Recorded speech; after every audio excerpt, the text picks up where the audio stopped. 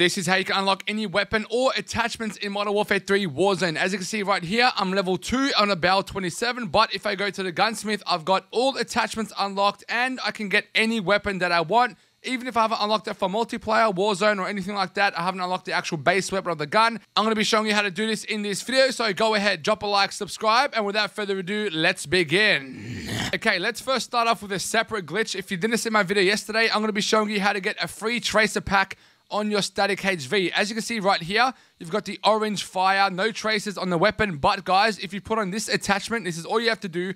Go to this attachment and put on the Jack BFB. Once you've done that, guys, for some reason, you get colorful traces on your weapon, and it's absolutely hectic. So that was just a bonus one in case you missed my video yesterday, but make sure you subscribe so you don't miss anything else in the future. And let's take a quick look at my sponsor for this video, Mitch Cactus, because he offers a range of services for Modern Warfare 3, including camos, and more camos for both Modern Warfare 3 and Modern Warfare 2. He's also got pre-made accounts for Modern Warfare 3, and then also zombie schematics boost. You got the nuke skin boost, over 10,000 customer reviews. We can check out yourself. Go ahead and use code Joey for 5% off. Links in the description. And now let's get back to the video. So once you're at the WhatsApp menu like this, make sure you have a Warzone playlist in your section, just like that. So we've got a Superstore Resurgence. That's a Warzone playlist, so we're all good to go.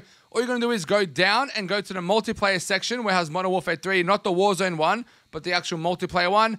Go all the way right to the private match and go and join a private match. Put in random 5 numbers and then press done. Once that's done, you're going to get an error message like this. Enter a valid game code, blah, blah, blah. Then you're going to back out and go up and go back to that Warzone playlist that I just showed you, which is a Superstore Resurgence. Now from here, guys, instead of doing the old method where you start a match and it gives you another error, now with the new update version, just go right to the weapon section and then that's it. Everything is unlocked. Go ahead and make any class. So for example, I'm going to find a gun right here where I have no level. So the Haymaker, it's only level 5. But when I go to Gunsmith, everything is unlocked. I can do whatever I want with whatever attachments.